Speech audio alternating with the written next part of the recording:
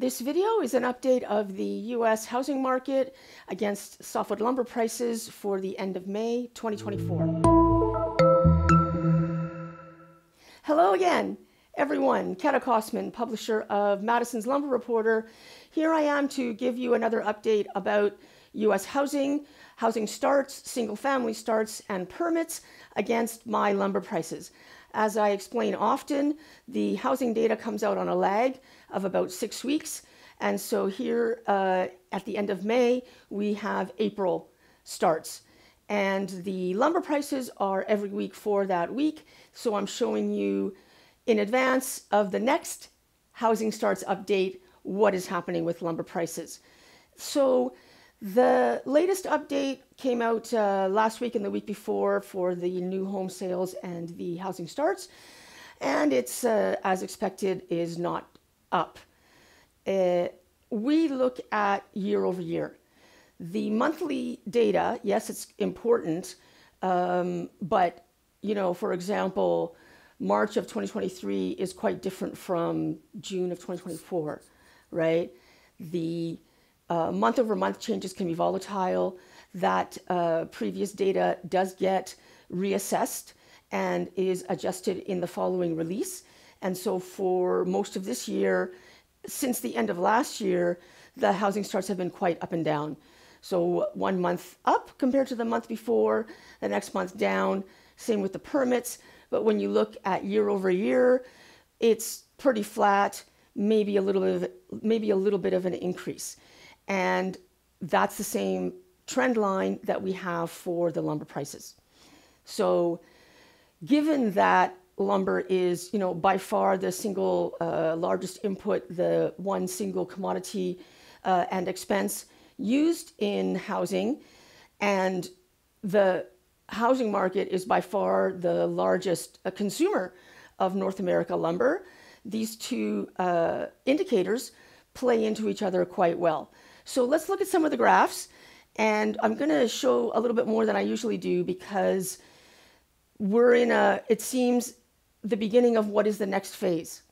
Everybody's been asking since the end of 2022, what is the new normal? Where will we be? What is the price bottom? Where can we say this is the level after all of that incredible volatility, which never happened before and, you know, in all likelihood will never happen again, certainly not in the combination that it did. Since then, where has everything landed? We know that costs are up. We know that there are other constraints on the private consumer, on businesses.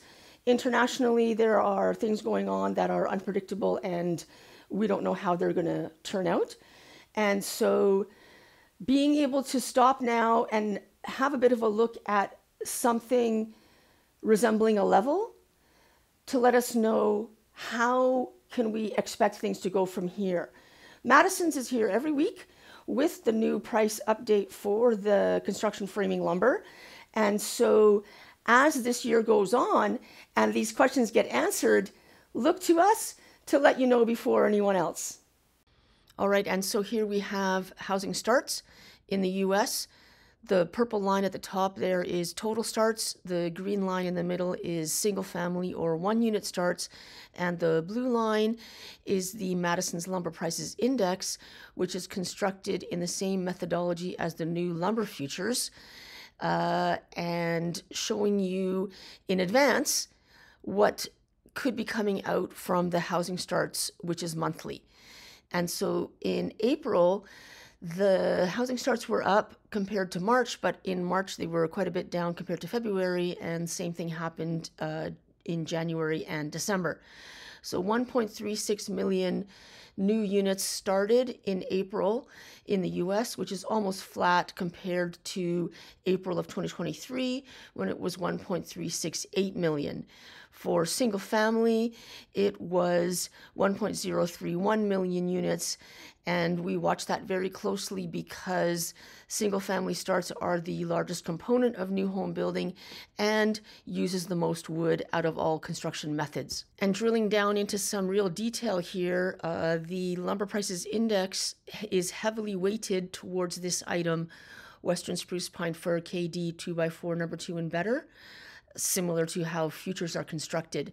And so for this very week at the end of May 2024, that price is US $384 per thousand board feet, flat from the previous week, and down $46 or 11% from 1 month ago when it was $430.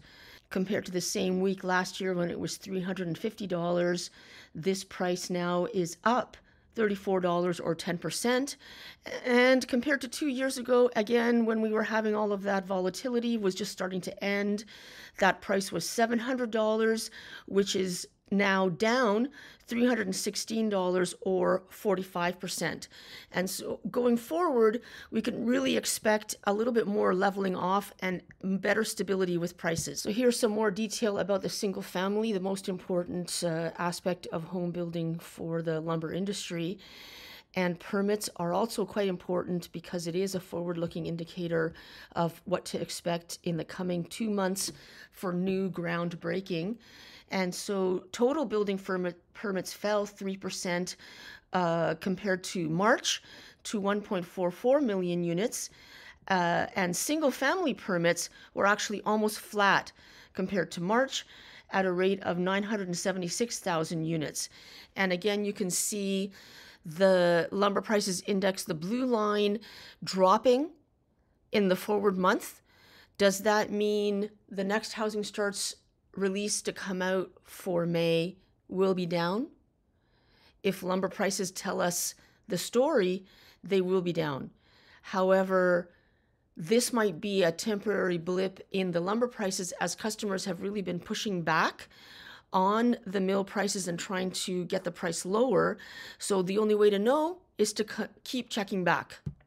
Okay, and so it's not particularly encouraging where people might have been thinking, you know, the housing starts need to increase. They haven't been keeping up with the demographic. Yes, this is all true, but the macroeconomic conditions are making things, you know, tepid and slower. And so for now, this is where we're at. Looking forward, what I'm going to say, given my experience and the way that I've seen things happen in the last 20 years since I first started working for Madison's, it looks like this year will just be a small blip of construction, a 6-week. That's happened before in the past. We have seen years where there was 3 months of full-on, you know, housing going up all across the continent, wood being sold, everybody's working. But we've also seen years like this where the run-up of prices sort of February, March, April did not materialize. And now at this time of year, normally they would be flattening out, you know, seasonally regardless. And so given all of these different factors of, you know, muted situation, it does seem that this year will be, you know, a 6-week construction season. Almost everyone who is building has the wood that they need, that they've already ordered and indeed probably received from the supplier, and now only needs fill-in or something specific that they ran out of on the ground, not building inventory. Okay, it is early days and things can change. I would say if there is a change in the situation for the lumber market, it will be supply side with fire or some other issue impeding the mills from either harvesting timber or shipping the lumber out. Okay, and so I'll stop that now. We will do another update next month when the next housing, I do the lumber updates a little bit more often. And so if you like what you see, subscribe here on YouTube so you will be notified when we make another video. Click like so this content will be offered to other viewers. And if you do need to see more than the small snapshot that we put on YouTube or the website, go to my website here. There's a link in the caption. You can fill out the form to request a sample. You will see those 500 individual softwood lumber and panel commodity prices that we track and what the price is for that week. And you will get the commentary. This all goes into the dashboard that my customers get to see when the new price is updated every week on Thursday, and they can log in Thursday night or Friday morning and see what is happening with the lumber market.